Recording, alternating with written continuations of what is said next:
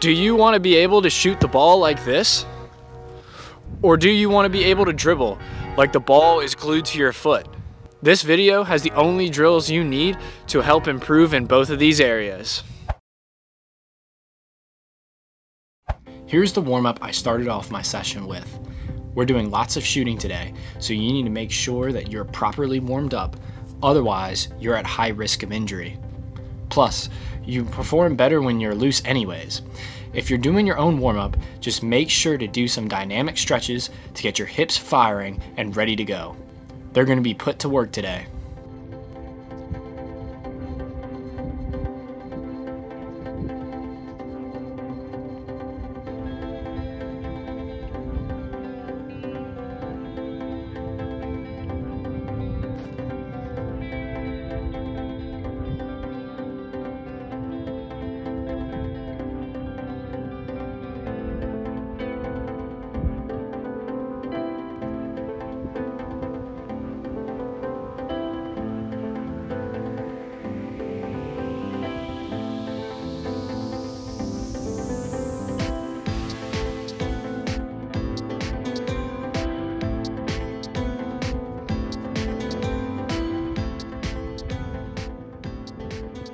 After I was warmed up physically, I did 100 juggles with both feet and then my right and left foot individually.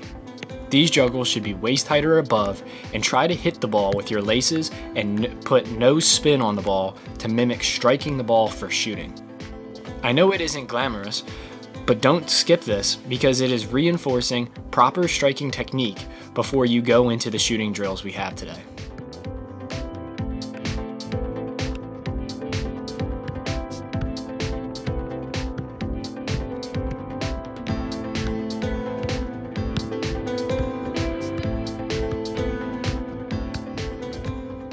After I finished juggling, I did 4 different ball mastery drills.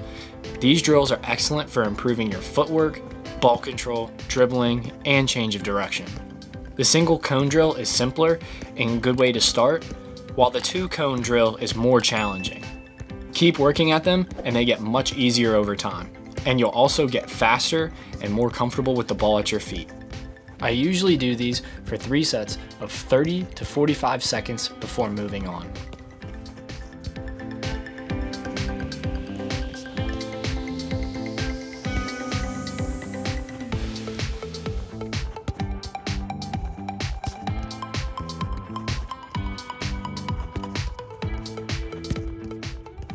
If you guys have liked the video so far, then please subscribe. It's free and you can always change your mind later.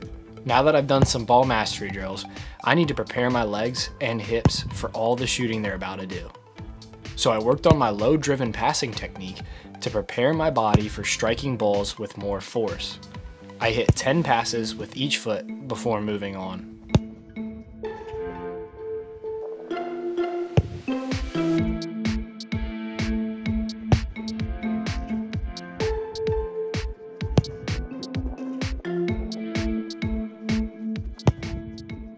Now it's time to start doing some finishing.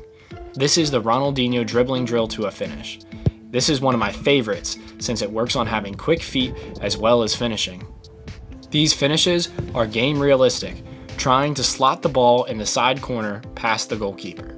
Do a little move at the cone, or at least have a change of pace, and then finish the ball quickly. The quicker you get the shot off, the more game realistic the drill is. I did 20 sets of these, using my right foot to finish 10 of them, and then taking the other 10 with my left foot. If you've liked the video so far, please leave a like. It helps me out so much. Thanks.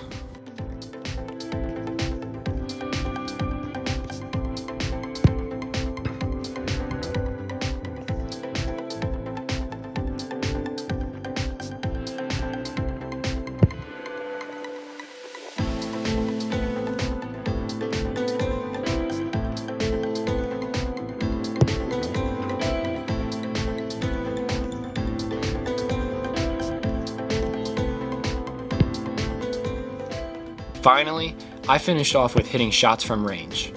I play outside back and I get to come inside often in games, so developing long shots is something that I'm working on to offer more of a goal threat. but this is an important skill for all players. For example, center mids, you guys get in these areas all the time in games. But even if you aren't getting in these areas that often in games, having the ability to hit shots from range makes you a far more dangerous player in games.